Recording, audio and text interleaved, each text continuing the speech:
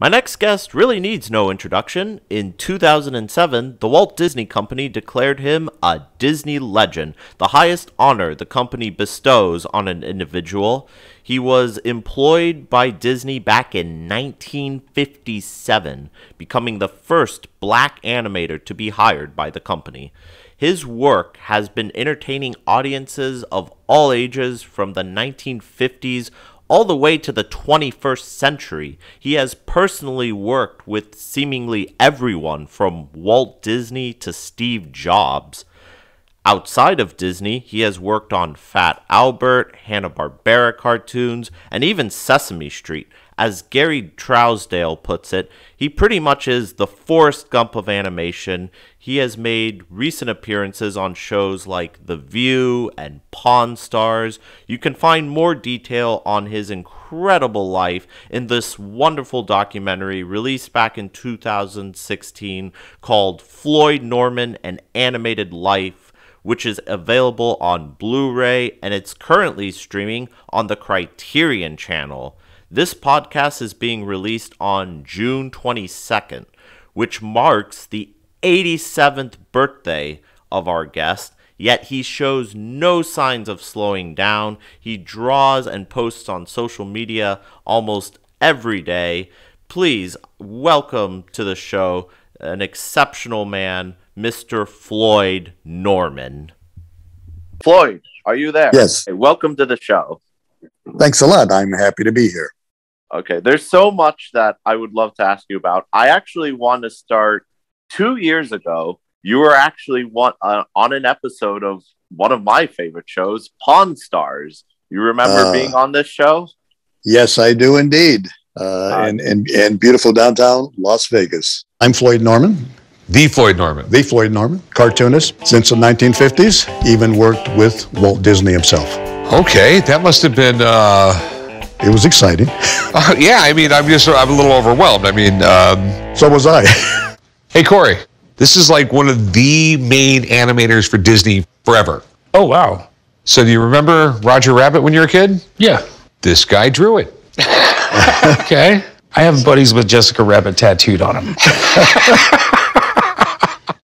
Do you remember the items that you brought? Vaguely.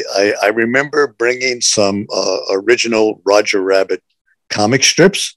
Yes, that was the most interesting thing you brought, and I would be curious if you could explain what those were and what was your involvement working on that.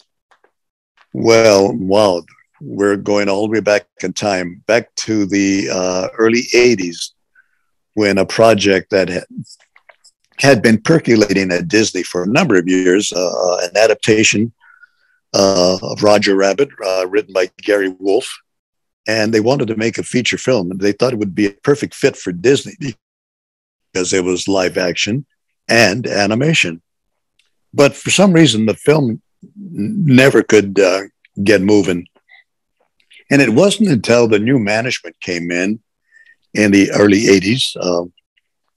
Michael Eisner, Frank Wells brought new management to Disney, and they made a connection with Steven Spielberg and Bob Zemeckis to do a joint production. Amblin and Disney would work together on Who Framed Roger Rabbit. And so a very innovative film, a very exciting film. And to go along with that feature-length motion picture, we decided we would do a Roger Rabbit comic strip that would appear in the newspapers. And so we did a number of things on Roger, graphic novels and all sorts of things. But one of those items on our list was a daily comic strip based on the Roger character and the characters in the motion picture. And so we worked on this, created a number of comic strips. Unfortunately, for one reason or another, the comic strip never went anywhere, never took off. And so years later, I discovered these original Roger Rabbit comic strips that were on my shelf. And they were one of the items I took to Pawn Stars to basically find out their value or what somebody might pay for them. So that's how that Roger Rabbit thing came about, and the being one of the items on Pawn Stars. Yeah. So I am curious, how did you enjoy your time working on comics? Did you enjoy it anywhere near to the level of working on animated films? Yeah, it's funny. People often ask that question about what did you enjoy more, and I don't regard it as enjoying one thing more or less than something else. Actually, I began my career as a young kid while still in high school, working on a comic book, and that was my introduction to being a professional artist and writer, working in comics. Now, of course, I had a love for animation and Walt Disney in particular. So I always knew that one day, sooner or later, I would be headed for Hollywood and the Walt Disney Studio. But to answer your question, it's all storytelling. It doesn't matter whether it's a book, a comic book, or a motion picture, or a TV show. It's all storytelling. And I think I enjoy all of it equally. I don't really have a preference, one thing over another. Might sort of slightly favor the format of feature-length animated films, only because that affords you more opportunities. You usually have a bigger budget, you usually have more time, and you can usually create something a good deal more compelling. So if I was to give a nod to anything, it might be the animated feature film. Oh yeah, well, and animated features, of course, are you're a big part of your career, and I love them. But I am also the comics are such a fascinating part of the Disney brand that doesn't get talked about a lot. I'm just curious, did you ever meet your fellow Disney legend Carl Barks? Oh yes, I did, on any number of occasions. I was very lucky to meet with Mr. Barks. I was a huge admirer of his work. I read his stories when I was a child. I remember, growing up in my hometown of Santa Barbara and reading those wonderful stories that Carl had written. So when many years later, when I became a grown up and a professional, it was an honor to meet Mr. Barks, and on some occasions to even join him at dinner. I was there when Carl Barks was made a Disney legend.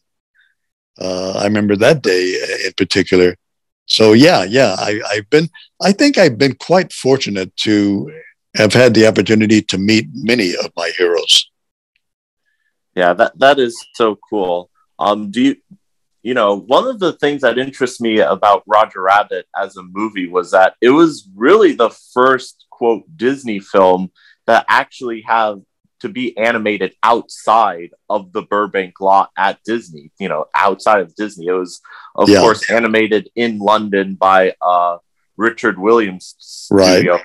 I am curious, did you ever get offered to work on that? Did you ever have any opportunity?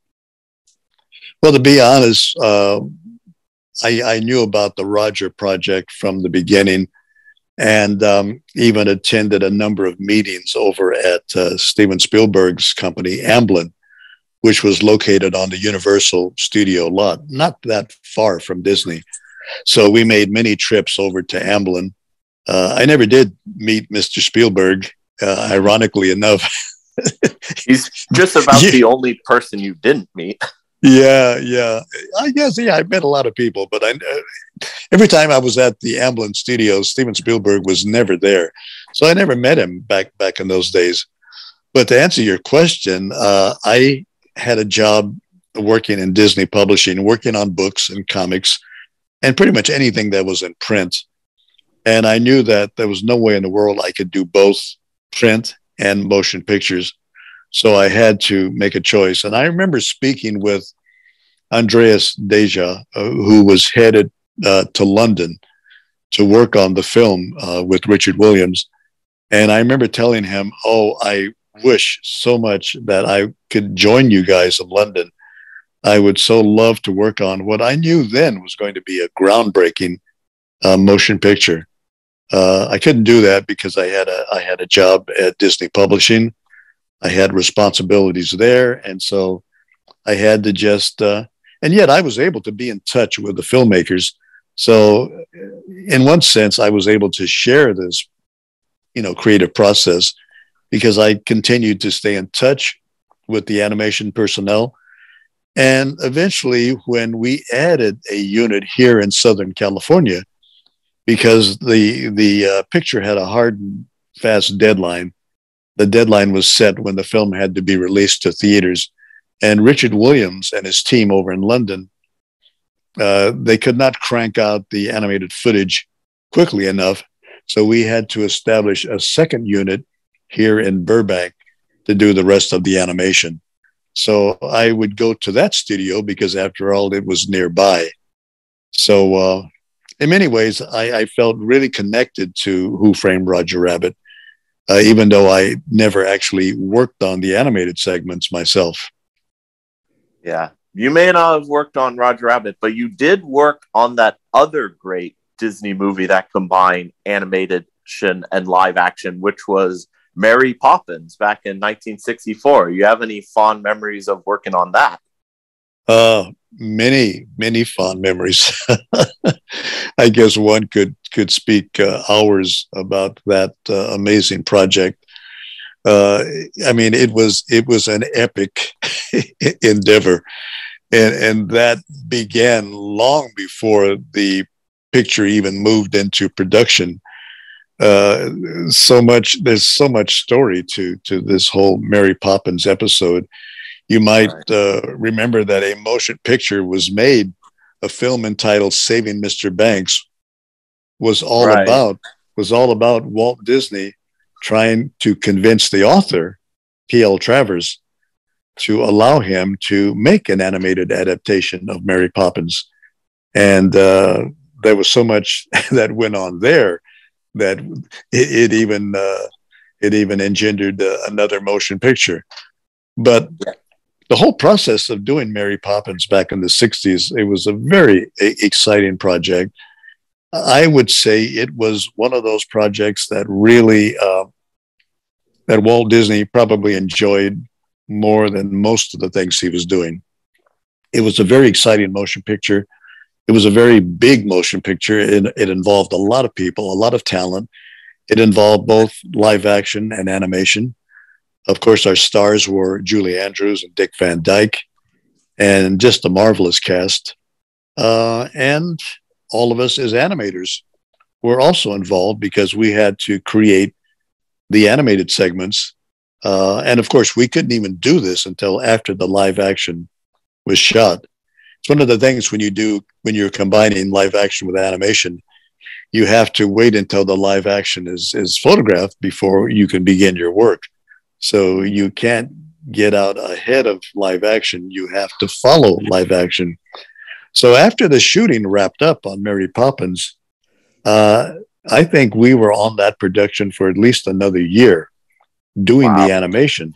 Yeah, it took about a year to complete the animation, which had to be composited with the live action film before the film could be completed. But I do remember it being a very exciting project. I loved working on Mary Poppins. I loved working with my team of animation professionals, along with our live action counterparts. It was just a splendid collaboration, and we had a ball making that film. And I always knew it was going to be a big hit.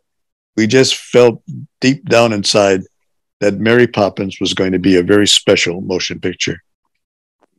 Yeah, and it was. And is it significantly harder as an animator to work on a live action film that combines animation as opposed to just an animated movie?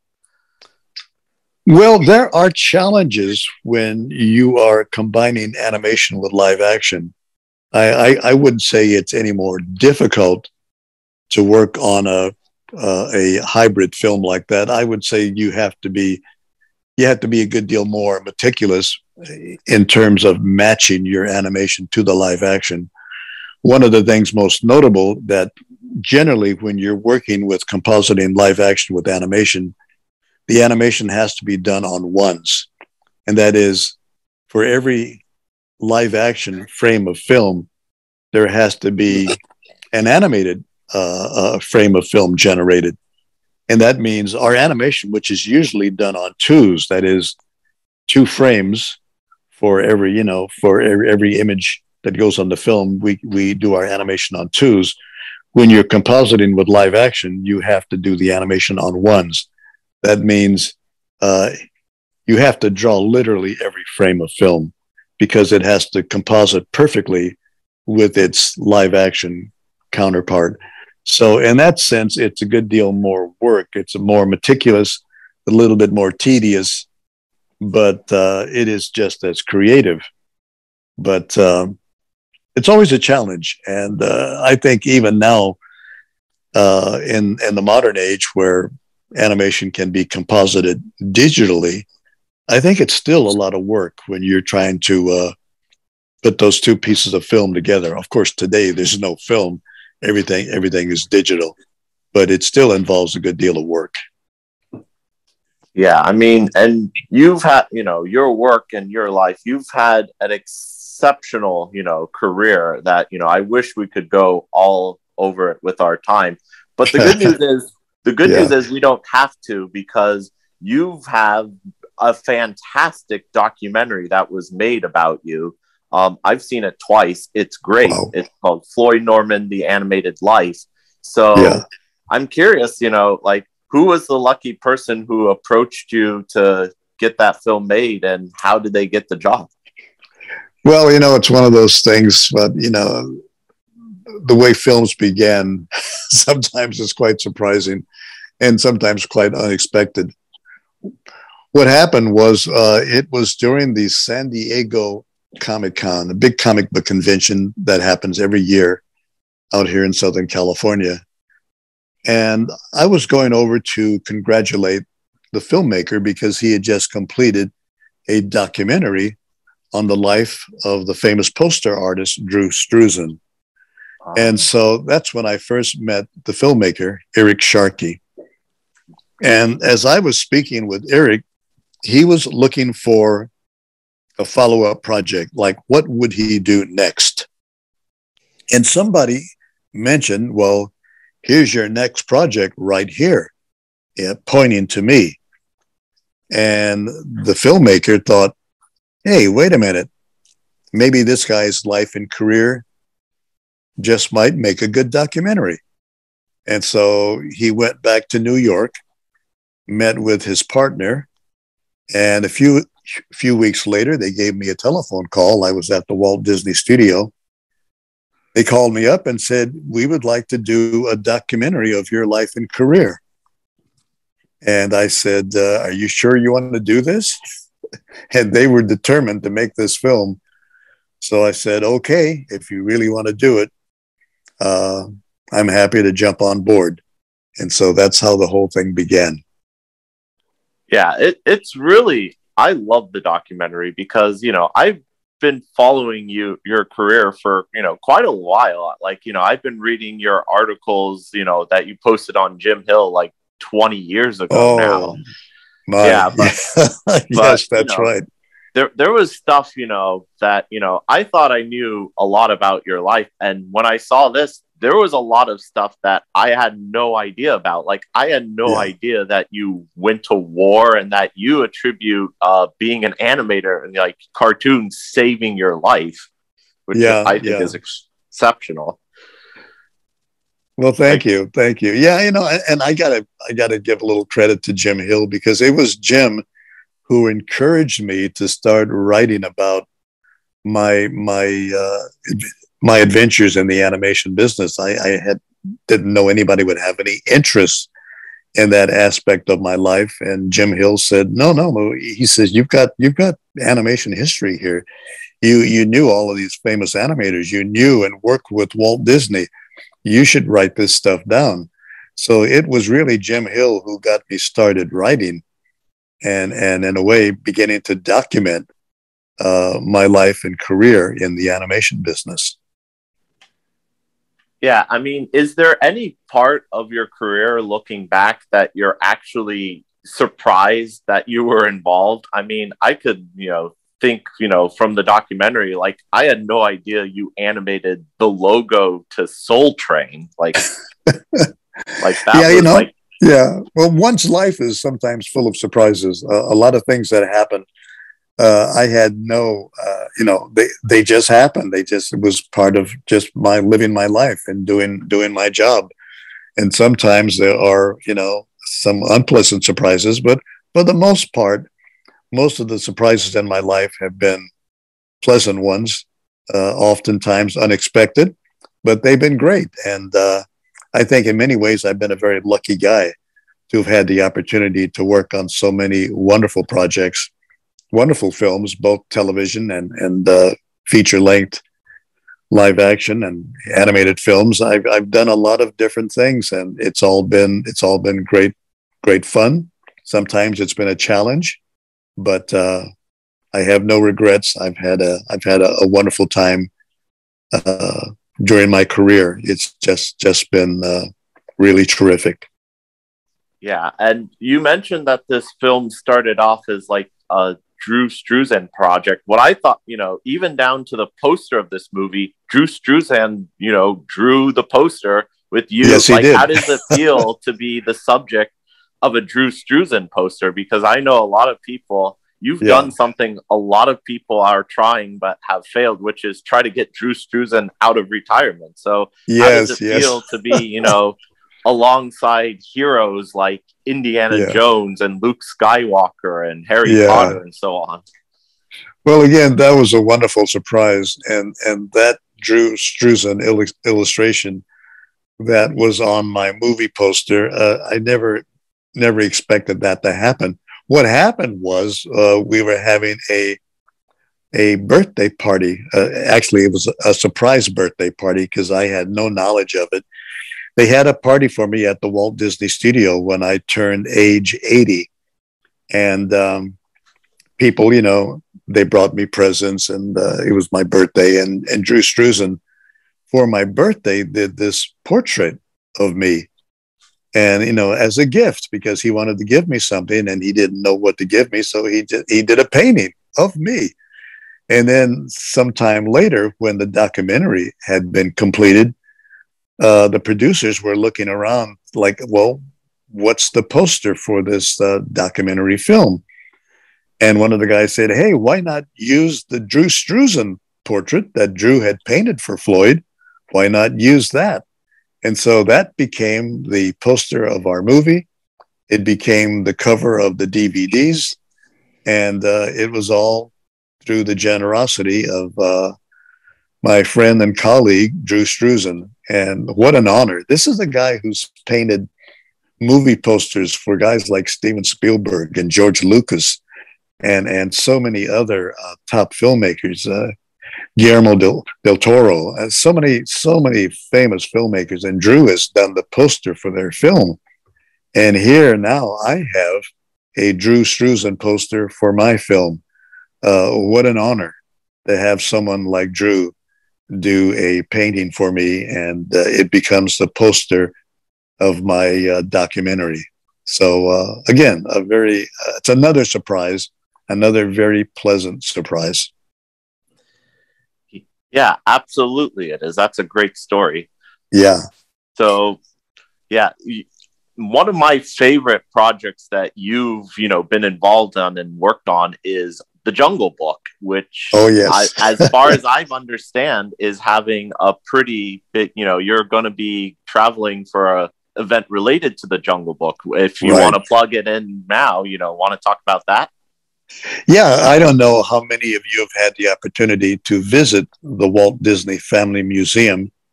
It's located at the Presidio in San Francisco, California.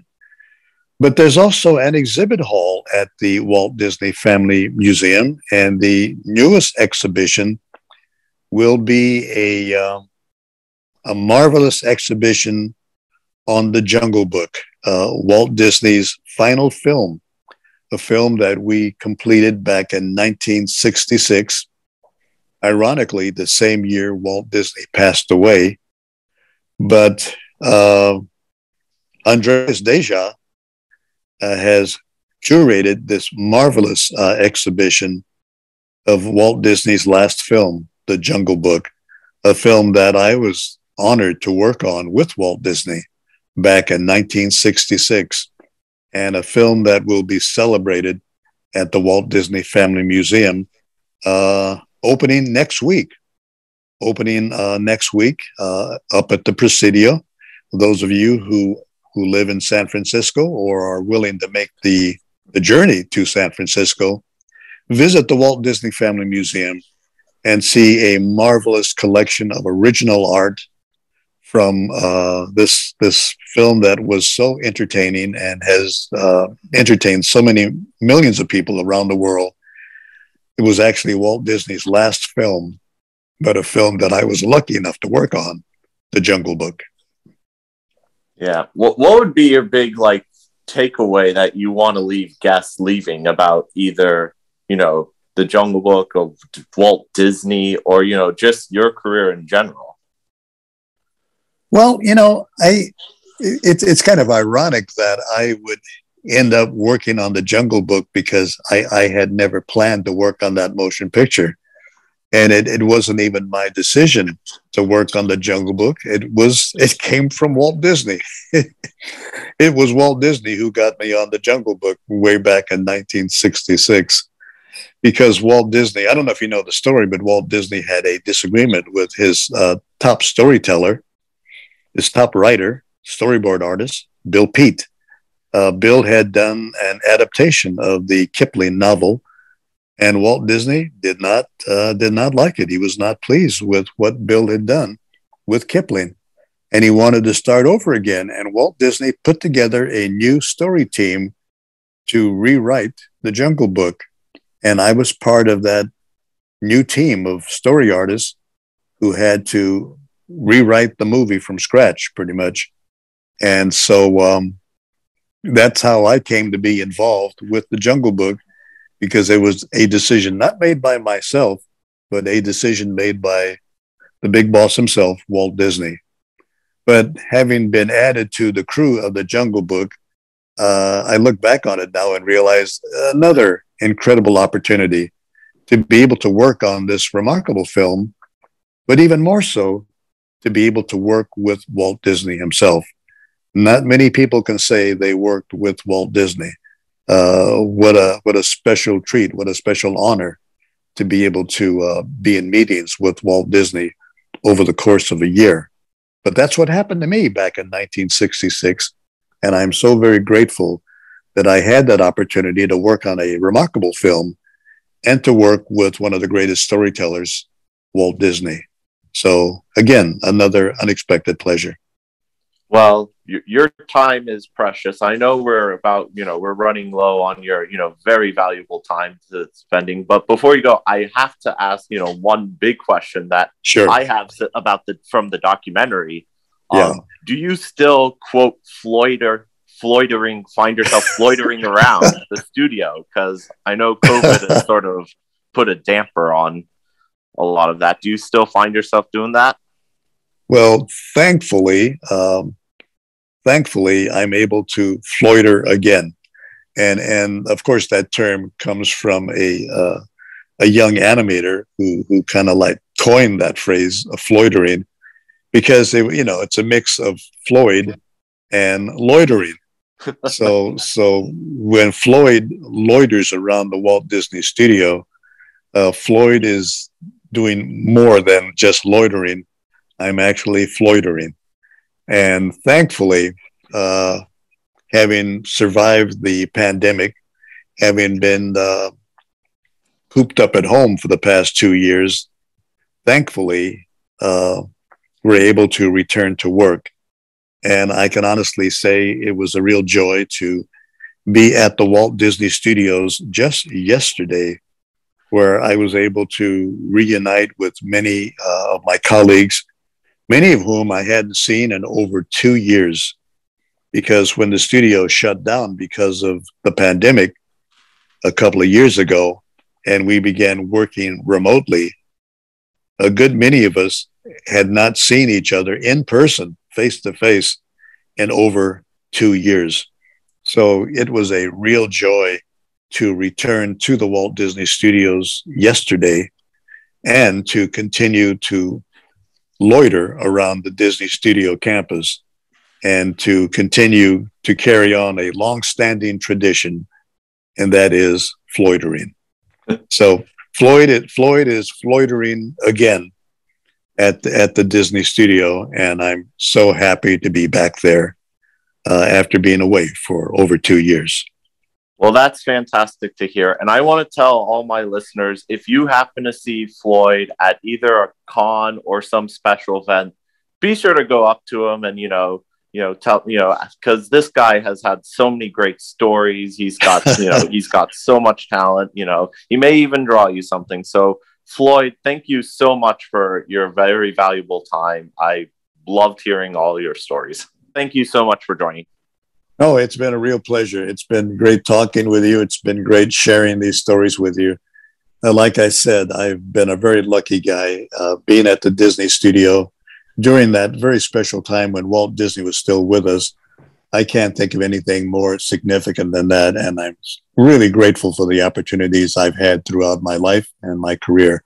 So it's been just a real delight to share those memories with you. And we appreciate them. Thanks, Floyd. You're very welcome. Thank you. Thank you.